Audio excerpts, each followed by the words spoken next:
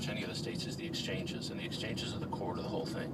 Kentucky and a number of states it's working well. Well, on to other matters. Before we see you guys next week, we'll have witnessed elections for governor in Virginia and New Jersey, and in New York City, New Yorkers will elect a mayor.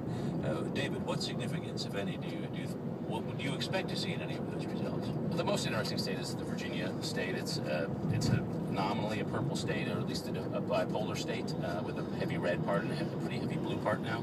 And so there, Terry McAuliffe looks like he's going to win. There's a big libertarian candidate who's right now got like 10% of the vote. He's not going to end up with that. So there may be some swing back to the Republicans, but Cuccinelli, the Republican, has not led really in any of the polls. And I think his problem is not so much the government shutdown, not so much even the demographics.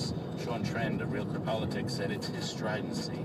His social issues are very strident, and the postures he's taken are very strident. And that's just out of tune with the times, even in a state like Virginia. Polls show Cuccinelli, the Republican, way behind with women voters. The Washington Post poll showed him 24 points behind among women. I think that you're going to get similar messages, even though an opposite partisan result, from Virginia and New Jersey.